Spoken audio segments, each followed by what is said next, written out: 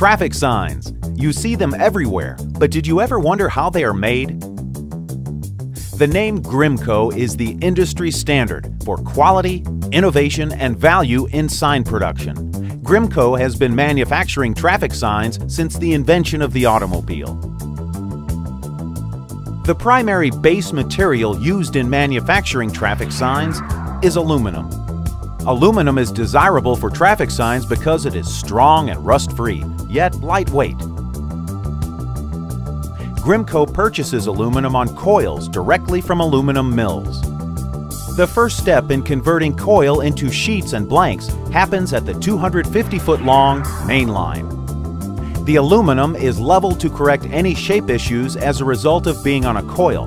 From there, the aluminum is cleaned using hot water and industrial detergent. Next, the aluminum is treated with an iodine coating, allowing for outdoor use over dozens of years without corroding. The final step varies depending on the desired output. Aluminum used to produce 4 by 8 foot and larger sheets continues down the main line where it is cut and stacked. Aluminum intended for use as high-volume signs or blanks is rewound and transferred to a smaller stamping line. Each stamping line has a crew of 2 men and is capable of producing anywhere from 500 to 1,200 blanks per hour. At this rate, each line consumes a coil of aluminum every 30 to 45 minutes.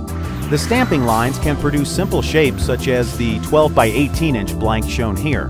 They can also produce other shapes such as octagon blanks intended for use as stop signs.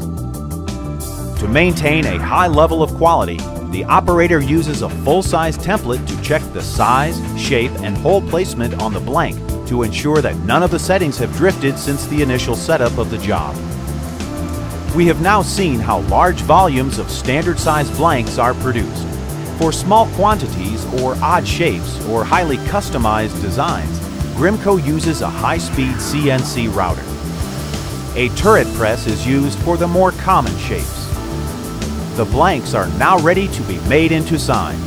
Grimco uses 2 methods to complete the process. Screen printing is used for most aluminum signs, especially those in high quantities, by screen printing the image directly onto the blank. For smaller quantities, we use vinyl application. The adhesive-backed vinyl is cut on a plotter to create the desired image before being transferred to the blank. Grimco is an industry leader when it comes to creating and distributing high-quality traffic signs and blanks. Please give us a call. We're here to help.